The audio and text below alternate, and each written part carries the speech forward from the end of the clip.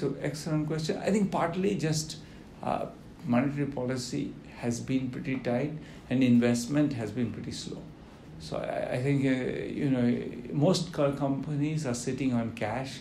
I think the world economy is in a place where partly because of inequality, there is just so much cash in the hands of people that, the pressure to spend is actually, now we are not in the place where we are actually kind of constrained by supply of credit. We are constrained by demand. And partly the inequality is playing into that because this cash is concentrated with a bunch of people. And that means in this world, it's really like, and it's also aging. And so again, savings is going up a lot. So all of these things are taking pressure of demand and putting it on supply in a sense.